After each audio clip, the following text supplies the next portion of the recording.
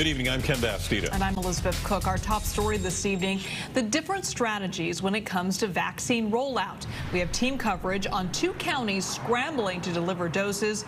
We begin with Andria Borba in San Francisco. Andrea?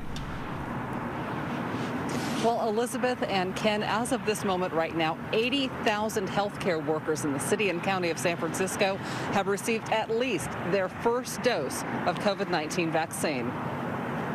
While in total, only 35% of available doses of the COVID-19 vaccine have been distributed in California, that is not the case in San Francisco. So there have been no delays in people getting vaccinated this time. Again, demand for the vaccine far outweighs supply. The city got 6,000 doses in the initial allocation. Other hospitals like UCSF, Sutter, and Kaiser got an additional 30,000 doses. At UCSF, 1,100 healthcare workers a day are getting their dose. Dr. Joshua Adler wants more ASAP. We need to increase the rate at which we are able to deliver vaccine to people. Among those getting first doses, Alejandra Guzman, an ER tech. It does feel a little bit more of course, hope and also protection. So yeah, definitely a smidge of hope. It's not just healthcare workers. By this time tomorrow, all of the residents at Laguna Honda Hospital, like Bernadette Yee and Jasper Harris, will have their first doses. The vaccines come after months of worry and one outbreak the CDC was called in to help control. This is a moment, but it's a real moment of hope for our city. And we should be so proud. I know it's hard right now, but remember that each one of these people in Laguna Honda being vaccinated is someone who will continue to have birthdays with families and visits with friends. The State Department of Public Health is coordinating the allocation of vaccines, but the doses are coming directly from the manufacturer to hospitals.